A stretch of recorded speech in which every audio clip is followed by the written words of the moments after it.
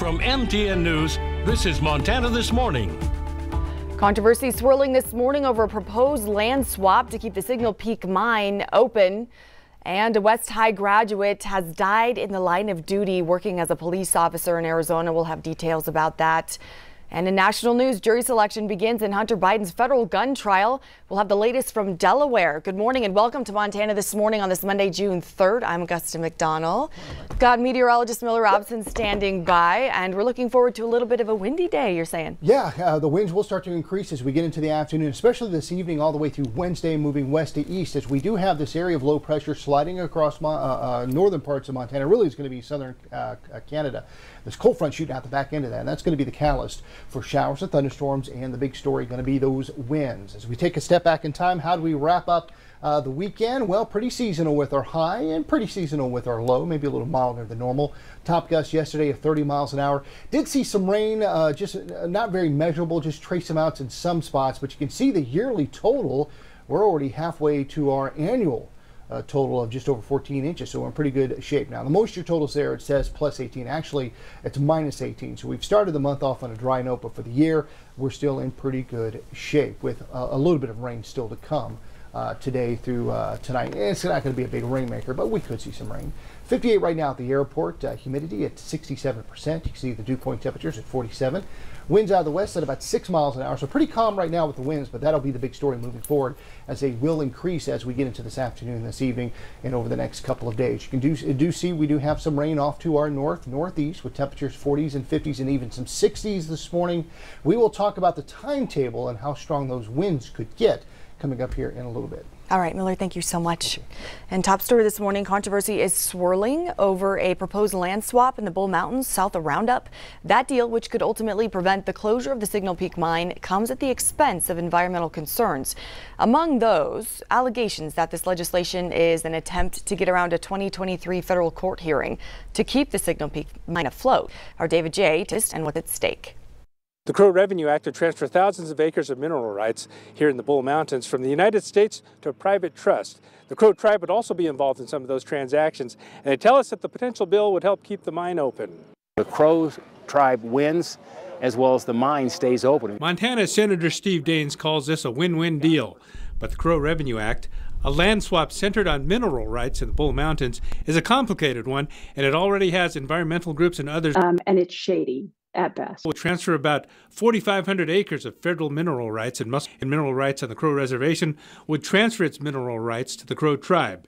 It's a comp to avoid having to compete. The best jobs, highest paying jobs, best benefits. But Hedges argues at what expense? And it's definitely not a good thing for those landowners who live in the area or who live downstream from where the water is going to be harmed. Near Roundup, David J., MTN News.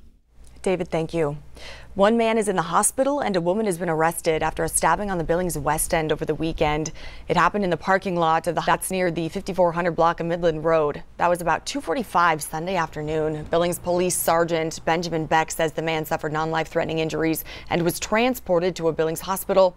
Officers did find the suspect, 32-year-old Delaney LaForge, at a nearby hotel, arresting her and detaining 2 other men. Sergeant Beck says LaForge has been taken into jail on charges of assault with a weapon and driving under the influence. That investigation is ongoing. We'll continue to keep an eye on that. And here's a cool story for you. The Montana Renaissance Festival wrapped up in Red Lodge yesterday. Here's some footage. That 2-day event drew around 13,000 people from across Montana.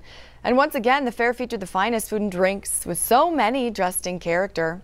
This is the longest running festival in Montana or Wyoming. People there told us that they really like the uniqueness of this event. Those are our dragons, by the way. I have yet to find a knight who will slay them. They keep claiming they're too fierce. The 12th version of the Renaissance Festival, having started in 2012. And new this morning, a former West High graduate has died in the line of duty working as a police officer with the Gila River, Arizona Police Department. Officer Josh Breeze, originally from Billings, was shot and killed while trying to break up a disturbance with several other officers. This happened early in the morning this weekend in the Gila River Indian community. Breeze's father, Dave, was a Yellowstone County deputy, and he also died in the line of duty. He was killed in a crash on November 3rd of 2006. Josh had been with the department for less than a year and was still going through field training. Another officer was also shot but survived. The Yellowstone County Sheriff's Office and the Billings Police Department both sent their condolences to the family, and we send ours as well. We're so sorry to hear of these losses. And jury selection begins today in Wilmington, Delaware, in the federal gun trial against President Joe Biden's son, Hunter Biden. Hunter Biden was indicted on 3 felony charges related to his purchase of a gun in 2018.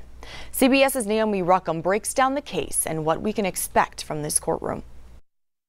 In a rare moment in American history, the son of a sitting U.S. president will face a jury of his peers in a Delaware courtroom. The federal case against Hunter Biden comes just months before his father, President Joe Biden, runs for re-election. Here you have the son of the city of United America going to trial at the hands of his own Justice Department.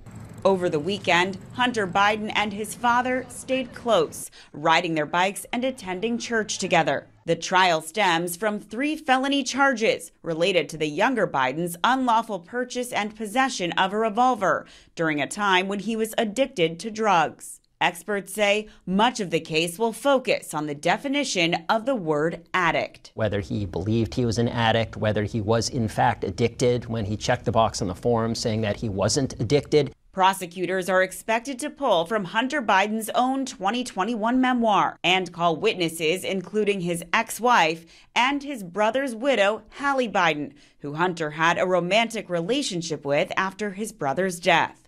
This trial begins during a bizarre time in American politics, just days after former President Donald Trump was convicted on all 34 counts in a so-called hush money case in New York, making the courtroom a central meeting ground for voters on both sides of the aisle. Naomi Ruckham, CBS News. If convicted, Hunter Biden could face up to 25 years in prison. Today, jurors will be asked questions including about their views on the 2024 election and if someone addicted to drugs should or should not be charged with a crime. Hunter Biden also faces charges in a separate criminal trial in California on failing to pay more than $1 million in taxes. Though a plea deal has been in the works to end both of those cases, that deal fell through last July. New CBS polling provides our first look at how voters are reacting to the felony conviction of former President Donald Trump.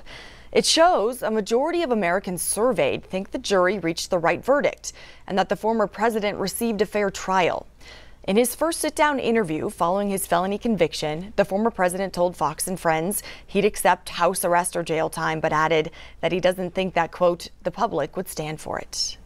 Still ahead on this Monday morning, a sisterhood dedicated to STEM education for women and communities of color. We'll have details on that right after this at 6:09 a.m. 62 degrees out there. You're watching Billings' only local morning newscast.